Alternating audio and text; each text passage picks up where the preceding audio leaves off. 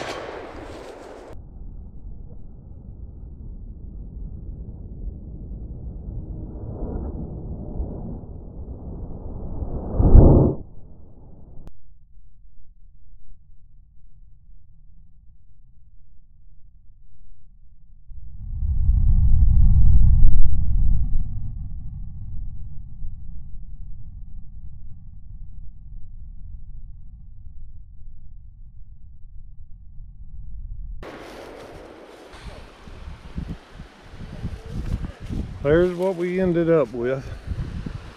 About split it in half, but again, you know, it was already cracked.